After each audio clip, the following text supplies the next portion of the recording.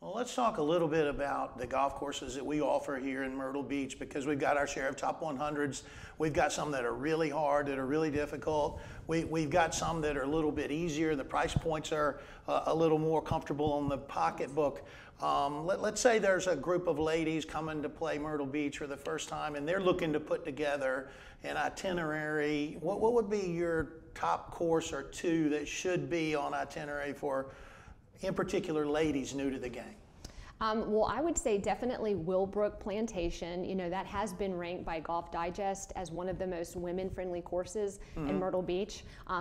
Coincidentally, that's the course I teach at as well. Yeah, what makes a golf course female-friendly? Well, one, you want it to be short. You don't want it to be long. You don't want the difficulty of the course to be too challenging. You want to be able to, you know, when you tee off, be able to land the ball somewhere in the fairway with, you know, a large portion of the fairway you're able to see. You know, you don't want narrow, tight fairways with lots of obstacles, bunkers, and water and hazards and whatnot. So I think just women going in saying, okay, they're on the tee, they can actually see the pin, it's not too far away, and they can kind of break it down and feel like they're able to conquer that hole, saying, okay, if I can hit it, you know, if I can get to the green in 3, maybe 4 shots if they're a beginner, I'm good with that. Yeah, build some confidence. Build confidence, yes. So I would definitely say Willbrook Plantation, Myrtle Beach National, the West Course would be great. Blackmore Golf Club is a great course. You know, that is Gary Player. Yeah, the Gary Player course. I love Blackmore. I taught there years ago, early in my career, and I love that course. Very friendly out there, and it's short. And so, yes, you want to start on courses that will, like you said, build your confidence. And then you can kind of grow, you know, with your game as you start to have, you know, shoot lower scores and you want to take on a little bit more of a challenge. Then you can move to a little bit more challenging courses like Polly's Plantation or TPC Myrtle Beach and whatnot. So it's just, you know, one bite at a time, just, you know, getting your feet wet. If a woman is watching this, I'd just say, get your feet wet with it. Right. You know, just learn the basic fundamentals, take a group clinic, and go out there and just don't keep score, have fun, start with Willbrook. I love it. And then afterwards is the most fun part of golf, and it's really nice to see a lot of facilities investing and maintenance and adding things, putting some things in play that are making the experience more fun for golfers. For example, you and I were at Grand Dunes recently, and the clubhouse had been redone. It's a great hang afterwards. With a new restaurant. Myrtle Wood, one of my old-time favorites, has been around a long time, has a concert series, and right there on the patio and the waterway. So golf is more than just about showing up, playing, and leaving. The hang afterwards is a lot of fun as well. Oh, absolutely. And many of our courses, particularly the Founders Group Collection courses, they have the best food. Like you actually want to stay and eat there after you play golf. You know, sometimes, you know, if you go play golf, it's like, all right, where do we go for lunch afterward?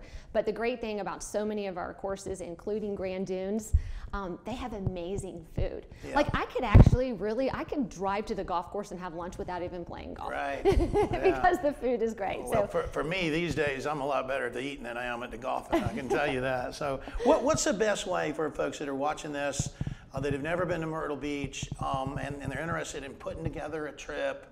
What's the best way to go through that process? That's a great question. Well, the first place I would send them would be myrtlebeachgolftrips.com. So we have, you know, amazing golf advisors on our team that when somebody calls, they will actually put together your golf trip based on what your needs are. So if a woman calls and says, okay, we want to play easier courses, you know, we don't want to get too overwhelmed. Maybe it's just starting out with 2 rounds of golf and maybe a day of shopping or a day at the beach. You know, our golf advisors will give them a free quote. It costs nothing, but they can put together a trip that is built on their specific needs. And so it's definitely, you know, worth a shot to go to myrtlebeachgolftrips.com to put that trip together. And the great thing is, you know, our directors and advisors, these are people that actually live here in Myrtle Beach.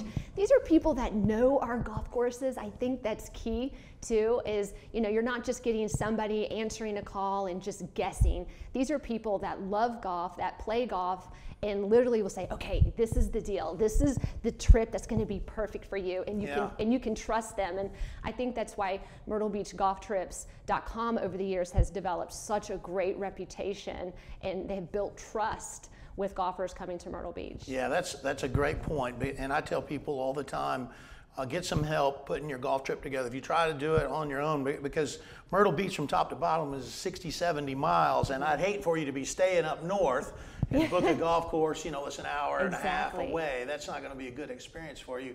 You go play the 1 hour and a half away next time you come to Myrtle Beach. Stay down south. Stay all around, because it takes a few trips to figure out what it is that you like and don't like about Myrtle Beach, because we have so much to offer. Exactly, and it's really just linear. It's just up our coastline. So all of our courses are just on the coast, so to speak, like you said. So there's definitely, you have to come to Myrtle Beach 3 times. I always say you have to come 3 times, because you have to play our northern courses. River Hills is another great course for women if they're on the north end, and then our central courses, and then you get the taste of our low country there on the south end. So I always say, well, you have to come to Myrtle Beach 3 times to truly experience golf in this area. Yeah, that's exactly right. I've been coming here since I was 7, and I still don't think I've played every one of the golf courses. So Meredith Kirk, appreciate your time. Thanks for all you do in welcoming people to our great game and making everybody, especially the ladies, feel comfortable when they head to a golf course. Oh, listen, it's such an honor to do what we do. I love this game, and any way that I can help